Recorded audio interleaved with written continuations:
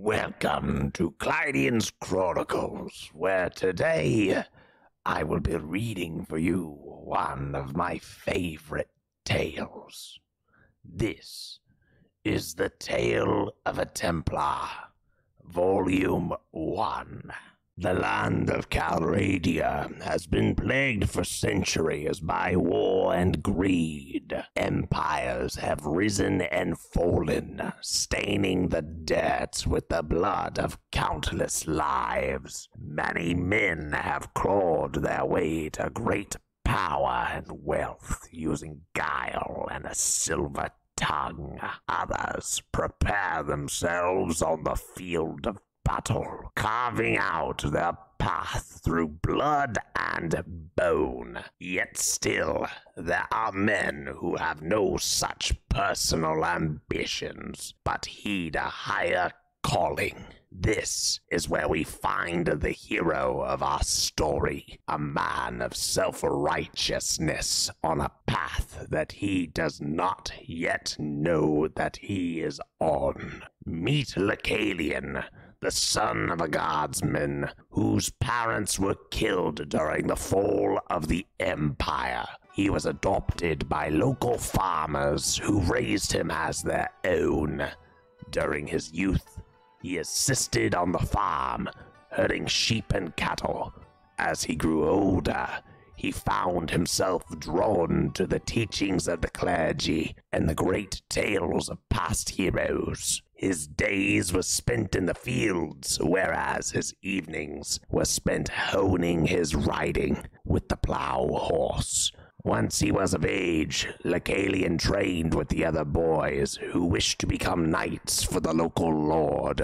Over time, his skill grew, and he found himself searching for a higher purpose. On his naming day, as he left home, he donned the holy symbol of the clergy for protection and set off to find his destiny.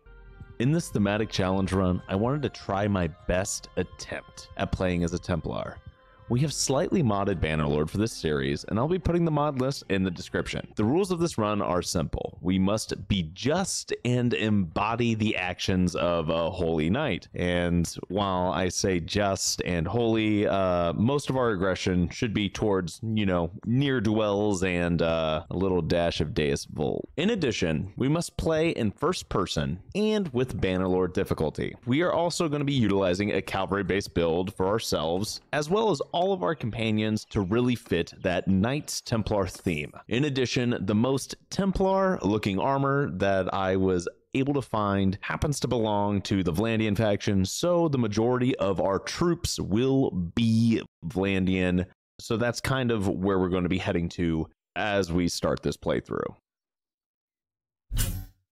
Hey, what have we here? There's a tax for passage in these parts, traveller, paid either in coin or in blood.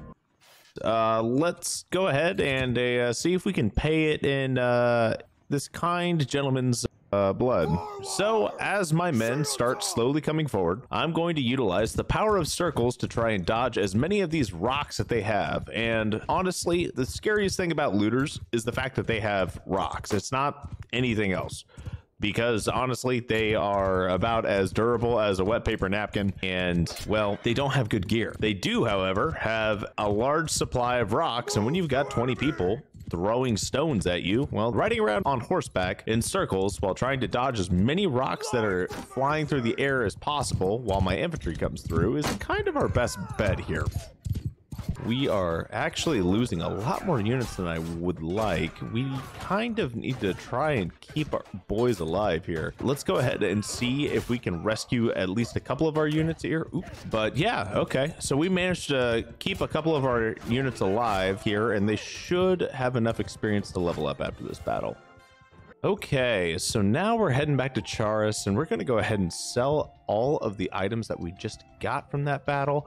and we're going to head off into our next mission of trying to find some more looters to tackle, because I don't think we're in a good position here. We don't have the troop quality for us to handle forest bandits. And speak of the devil, here you are, and I am not going to surrender to you against my better judgment. Everyone, we're going to get into a shield wall and slow march forward. Hopefully your shields hold up. I'm going to try and flank and draw the fire. Okay, well, that kind of worked. I took a lot of damage there, but let's see if I can get at least a nice charge in once you guys roll up.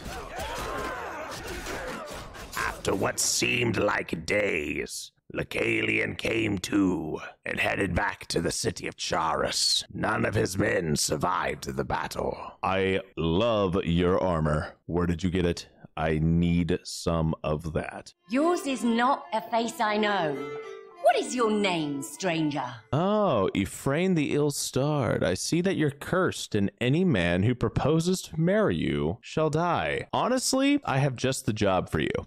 You're going to become a nun. Now that we've kind of recovered from those pesky forest bandits, let's go ahead and allocate some of our focus points and skill points here. I'm going to increase social because I think I'm going to need some more leadership. Now that we've restocked, it's back to looter season. Okay, so we have a bunch of fresh meat conscripts here, and we need to get these guys leveled up for us to have a solid cavalry army. So I'm going to have them slow roll forward while I come in from the flank on these looters, and we need to try and rescue as many of our units while they keep the looters at bay in order for them to level up so we can get a higher troop quality, because we're trying to have a army of holy knights here, right?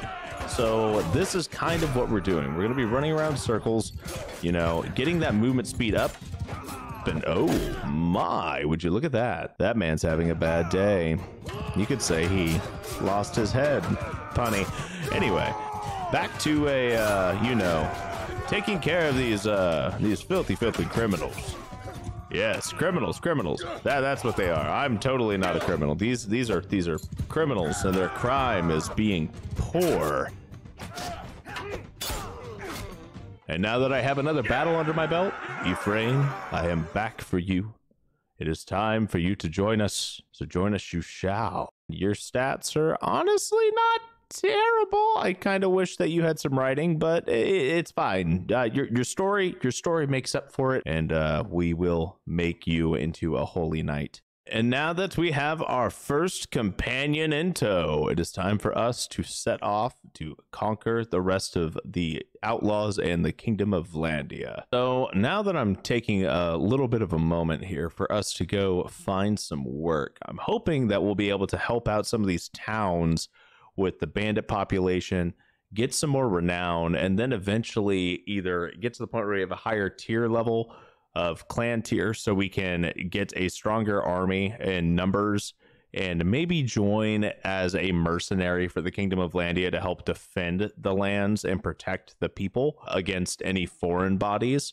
But that won't be for a little while, because honestly, we're over here in, you know, some basic cloth armor, and we just have a spear, a sword, and a shield. We're not doing too well. Hey there. Oh, look at you. I don't think I know you.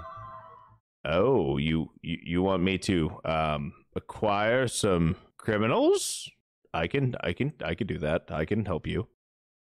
We have a mission to go acquire some criminals, and now that means it's the looter hunting season, part 2. And guess what I just found? All right, man, we're going to slowly approach. I'm going to do the same old tactic because it seems to have worked kind of somewhat a little bit. And hopefully I'll be able to at least distract them a little bit, so you guys can outnumber them once they actually reach you, and get a couple of them knocked out by the time I have to come in. Ephraim got the first kill, and I'm taking a little bit of damage, but I think this will be okay. We're fine. We haven't taken too many rock hits yet. I'm fine. Our infantry are actually right here, so yes. Let's see if we can get a couple of kills in here, because we really need the XP.